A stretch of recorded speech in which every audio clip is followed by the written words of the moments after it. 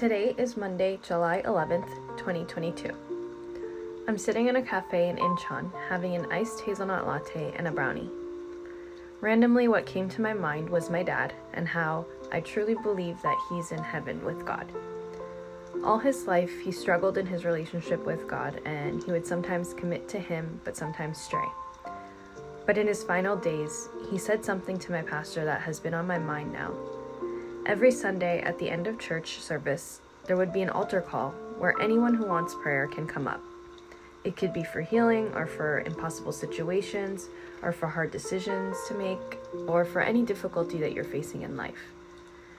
And so my dad was battling cancer for quite some time, and he would go up for the altar call prayer every single Sunday. But the last Sunday that he got to attend church before he passed away was different.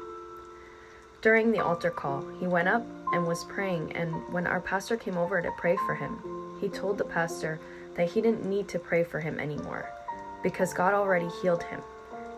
And God told him that he didn't need to pray for healing because he's already healed. After some time, my dad passed away, and then we all realized the healing he was talking about wasn't a temporary, earthly healing, but it was an eternal healing. My dad was healed and knew God was calling him home to heaven to be with him.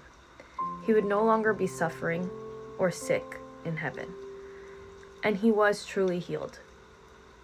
It makes me think about how God spoke to my dad and told him beforehand what would happen. I wonder what was going on in my dad's mind and heart at the time. But what I do know is that my dad truly did receive God in his heart before he died. And that makes me so happy to know that he's in heaven with our Heavenly Father now.